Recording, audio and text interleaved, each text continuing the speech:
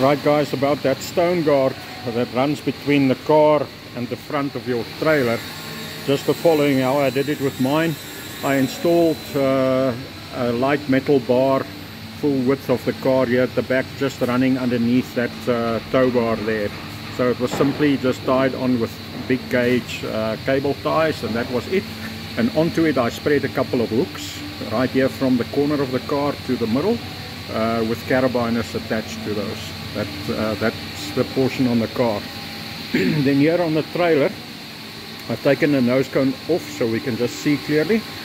Full width of the trailer again, a D-ring installed there on the either end, so we can attach a carabiner hook there, and another one or two here by the A-frame, so we can just attach carabine hooks onto that.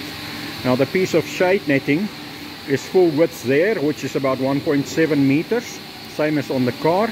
And the length, of course, is length of the A-frame here sticking out is 1.5, 1.6. But obviously when you're turning like this, car turns like that, etc., this section becomes longer. So you need to prepare for the full tilt length here, which is roughly about 2 meters long. And then on either side of the shade netting you've got a sleeve stitched in, and here running alongside the A-frame on either side of the A-frame also a sleeve.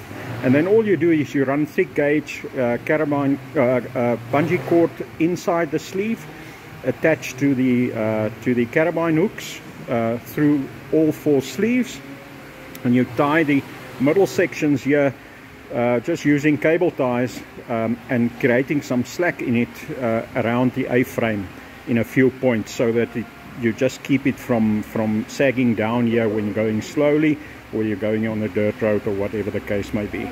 So there should be some slack in the shade netting here. It mustn't be nice and tight. If it bundles up a little bit, etc., it works fantastically. It keeps all the stone down, no debris flies up, etc. Can easily be taken off. No rocket science, doesn't cost you anything, and works $1 million. That's it.